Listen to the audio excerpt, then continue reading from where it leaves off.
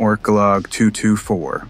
The Ministry of Omniplex Resources pulled an old welding unit from long-term storage. Label says SPARX. No manual, of course, just a precision aerospace frame, untouched for decades. They handed it to me for grid integration, a mobile welder for deep tunnel maintenance. I told them it would need a nuclear lithium cell, and somehow they approved it. Adapting old aerospace tech for Dominion standards isn't easy, but failure in the grid isn't an option, so wish me luck. Work Log 225. When I first joined the ministry, I was stationed in the flood control sewers beneath Mio City 5. No daylight and no ventilation, just rusted valves and jammed intake fans. That's why I learned to work fast, or get drowned. Since then, I've rotated through half the Dominion. Fuel systems, cooling lines, even reactor stems in cities that no longer exist. Always fixing someone else's bad weld or last-minute patch. Now, I'm Adaptive Grid Specialist Section 1216. That means I get placed where I'm most effective. And for once, that includes my well-being. The Dominion doesn't talk about technician happiness much, but they track it. They measure everything. So when SPARX landed on my bench, I thought it had to be in this file. This unit isn't built like the old trench crawlers. It's precision aerospace. The legs alone are reinforced with titanium with ceramic tension plates, quiet, flexible, made for factory floors, not tunnel grime. Still, the entire frame needs to be torn down like a vehicle rebuild. Every joint and every actuator. Disassemble, clean, recalibrate, reassemble. Nothing survives this long without picking up some drift. The legs are the least of it, but they matter. If they can't bear the weight under grid conditions, the whole project fails. So I've started slow, refitting the lower limbs, adding bracing, tuning the stance for uneven surfaces. The real difficulty's still ahead. But for now, this part's almost peaceful. A quiet start to a long assignment. Work Log 228. It took an extra week to reassemble the legs. Those aerospace tolerances are no joke. Now I'm tackling the hand. Someone must have flagged my success rate and decided I was due for a challenge. But come on, 5 articulated fingers? That's excessive. Especially when every joint feels like a puzzle box. Compared to welding sewer mains, this is surgical. If I had to manufacture parts this precise from scratch, I wouldn't. I would turn to the Dominion's manufacturing partner, PCBWay. They handle everything from intricate 3D prints to precision machined housings and full PCB prototyping. When you need parts done fast and accurate, they're a solid partner to help bring your designs to life. Work Log 230. Progress on the arms is steady, but the tolerances are unforgiving. Rebuilding the elbows took 2 full attempts, all while working on a makeshift bench held together with wall screws. Normally that's fine, but this assignment isn't normal. A man came through the maintenance tunnels today. A clean man. Dominion seal. No name, no introduction. He looked over the SPARX frame, then asked one thing. Operational readiness timeline? I told him the truth. Months, maybe longer, with this setup. He gave a small nod and left. The next morning, I got a sealed requisition approval for an upgraded workstation. No request filed, no origin listed, just approved. Work Log 232. It's been 2 weeks since that strange receipt came through. No mysterious visits, no equipment. Maybe I misread it. Wouldn't be the first time I've been promised support and had to finish alone. This week, I've started integrating the welder directly into the right arm. No more dangling wires and just clean internal routing. I fed the primary leads through the welder housing, then made contact pads from 99.9% copper. Testing the circuit showed that she was ready for work. It's a kind of quiet, precise job I never thought I'd enjoy. After all, I've spent decades in the tunnels. I used to hate delicate projects. but thinking about how useful SPARX will be for the grid has been energizing. Work log 237. Every bench I've ever had was a patchwork of junk with wobbly legs and an uneven top. But in order for SPARX to become mobile, I needed a precision lithium housing for a nuclear cell, and my current station wasn't up to the task. Not even close. But then it showed up, a brand new workstation with some assembly required. The Dominion moves at its own pace, sure, but credit where it's due. They still follow through, even buried under protocol. What arrived was the FlexiSpot E2L, a motorized L-shaped workstation with full sit-to-stand height control and a solid steel frame. I mounted the return on the right side to match the layout of the room. The LED panels lets me save custom height presets, and the whole thing adjusts smoothly with just a tap. I accidentally discovered the anti-collision sensors were well calibrated when I tried lowering the station, and it almost smashed the garbage bin, but stopped itself just in time. That feature might be standard now, but in a machine shop, it's a simple safeguard that prevents real damage. It's more than I expected, more than I really need. I've never worked with tolerances like these in a workstation, and I don't expect that I'll need to again. Maybe someone's planning ahead for new guidelines, or a new operator. Either way, I'm grateful. It's not what I expected, but exactly what the job demanded. Work log 239. The torso's just about done. Most of it is the nuclear housing. Vented, shielded, and locked in tight.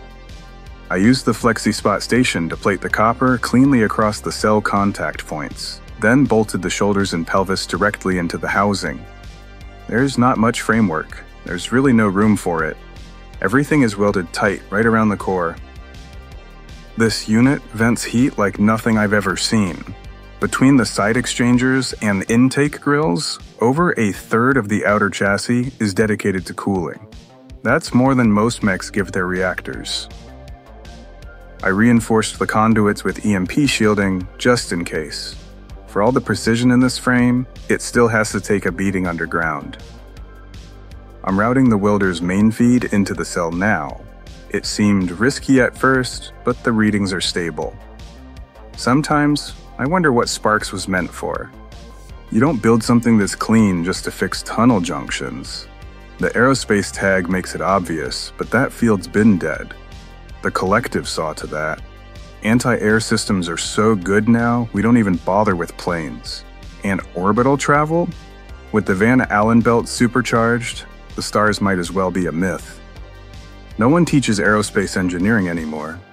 We're lucky Aeromecha Industries is still around, and even they haven't delivered anything that flies in a while. It's like the sky was written out of our future. But SPARX remembers it. Every micron, every fitting, overbuilt for an environment that we'll never see again. Still, it's not wasted. The grid needs machines like this. Not just rugged, but graceful, adaptable.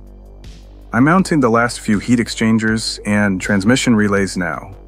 The signal antenna is short range only, but it'll be enough to get commands into its core logic. For something designed to weld starships, it'll do fine fixing tunnel junctions. And honestly, I'm glad I can bring it back to life, no matter where it ends up working. Work log 242. Finishing the head today. The sensors are ready. The logic core is still basic. No sentience per Dominion law. Anything smarter risks collective interference. They infect artificial intelligence like rot. Still, I wish it could think, but ignorance is bliss. If SPARX ever woke up, it'd be a threat to both sides. Work log 244. I'm prepping parts now, cleaning surfaces, masking edges, and readying everything for paint. It's quiet work, and a good time to think. I've been with the ministry longer than most of my supervisors. Worked at every type of station. Grinding, cutting, machining, stewage pumps. Welding was the only one that ever felt like mine. Maybe I clung on to it for too long. but building SPARX has reminded me why I did. It's not just the torch. Everything built once had meaning, and it can again. Work log 246.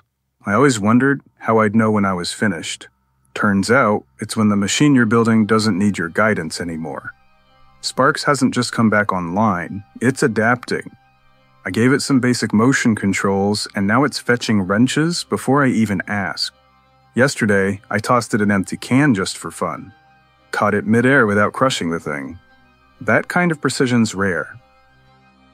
What I wouldn't give to see what the rest of the aerospace field looked like in its glory days. Machines built to fly. Now, crawling through tunnels under the Omniplex. Still, I'm glad SPARX gets to live again. Doesn't think, doesn't speak, but somehow it gets it. It's doing great.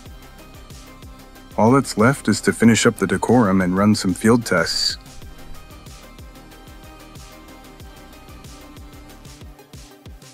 Work log 249.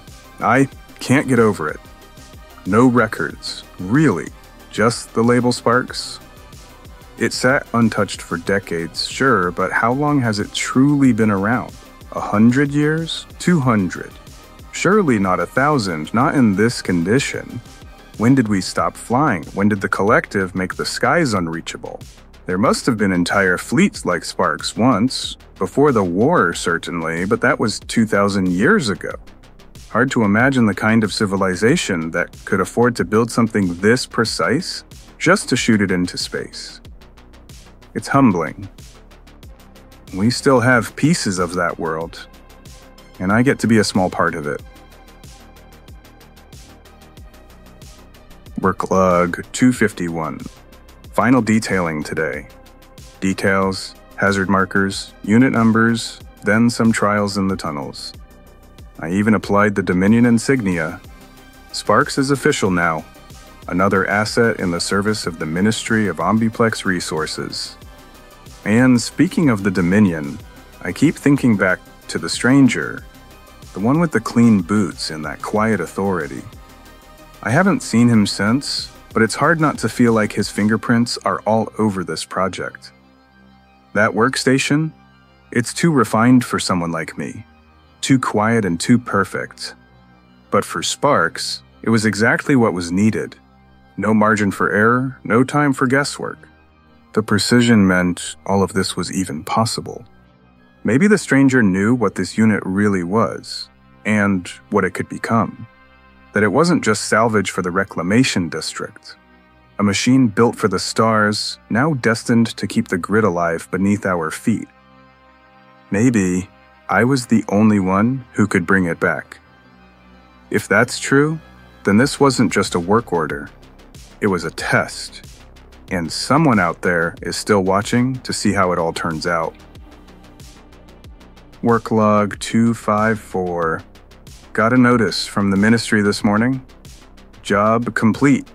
SPARX has been reassigned to Adaptive Grid Specialist, Section 1216. That's my section. My title. Took me a second to understand. SPARX isn't just the next tool. It's my replacement. And I'm proud of that. Over 30 weeks, I rebuilt the unit from the ground up. Gave it a welding arm, a portable nuclear power source, full autonomy from static ports. It's human-sized, tunnel-ready, and precise. The workstation wasn't for me. It was for SPARX. They're not kicking me out. They're giving me the honor of retiring. And it turns out, I wasn't just fixing an old machine. I was preparing something to carry the torch. The work won't stop. But I finally can.